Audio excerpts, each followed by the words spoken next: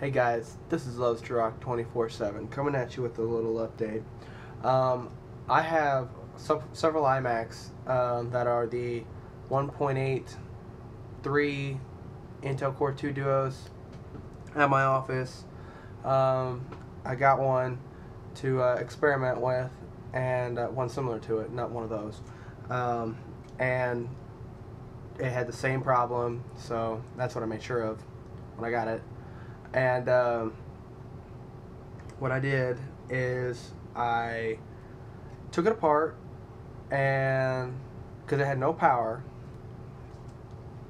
found out it was this board. This is the power supply, and for this particular model you have to get it to where it looks like this. Otherwise you're buying the wrong one. They have other ones on eBay that look similar to this but are the wrong part, because it has to have this long wire, and the ones that they had on eBay were probably about this long. So, and it wasn't a square style like this. So you have to make sure it looks like this. This is the bad one. I'm actually using the computer. This is the iMac that I fixed. That's how I'm doing this video. And so yeah, if your iMac, the white one, it has to be the white one, ever shows signs of no power, oh, figured out why it had no power. This capacitor right here is bulging, so it's gone bad. And so you can buy a new capacitor, and that'll probably fix this board. I don't know what the value is. There it goes. So 420 volt, 150 microfarad, and replace that capacitor, you'll probably get yourself some power again. And if that's the case, I just go ahead and recap the whole board. You know, replace this one, these two, all these little caps, replace them, because they're probably bad. And so I did not know that. I just went ahead and replaced the whole power supply. And so I'll look at the ones at the school and see if they're bulging too. And if they are, I'll see if I can buy some capacitors and replace the capacitors instead, and work with it that way.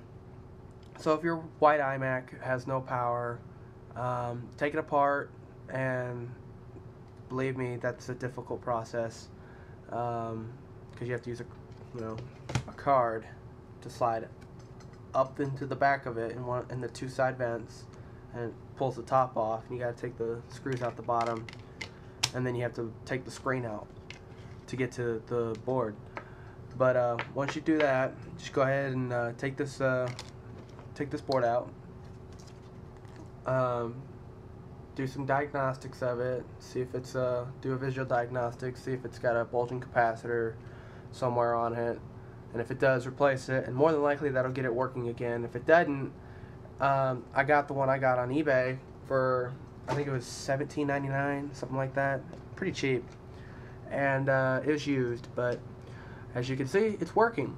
So definitely do that. And so once again, if it has no power, just you can do it yourself and save some time and some money, and not have to go buy a new Mac, though, you know, who knows, you may want to. But for the average person, that's not in their everyday budget, so certainly it's not for me.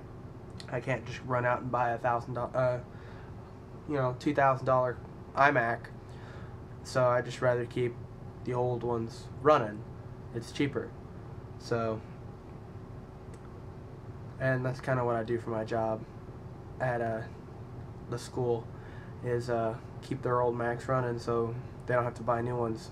But enjoy this video. I was just rambling for a little bit, and letting you guys know you guys can fix this yourself and save some money. So this is Loves to Rock 24/7, signing off.